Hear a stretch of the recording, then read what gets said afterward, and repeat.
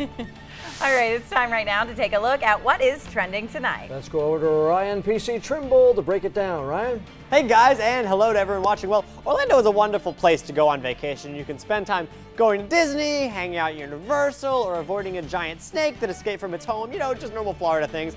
That last one is new.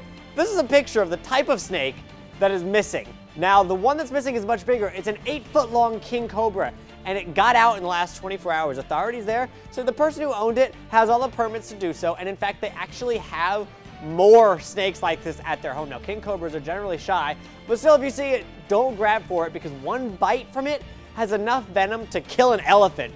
No big deal, not scary at all, except it's an actual nightmare. Next up, everyone has a crazy wish that they make that they doubt will ever come true. But when it does, you can't help but be excited about it. Well, that is how Marine Jaron Hashert is feeling right now. Listen to this. I was freaking out. I was jumping all around my room. I was dancing. I was playing some music. I couldn't contain myself. He talked to WBTV in Charlotte after his request to go to the Marine Corps ball with fighter Ronda Rousey went viral, and she said yes. Now, he didn't think the video was going to be as big as it was, but he's excited to show Ronda Marine life through a Marine's point of view.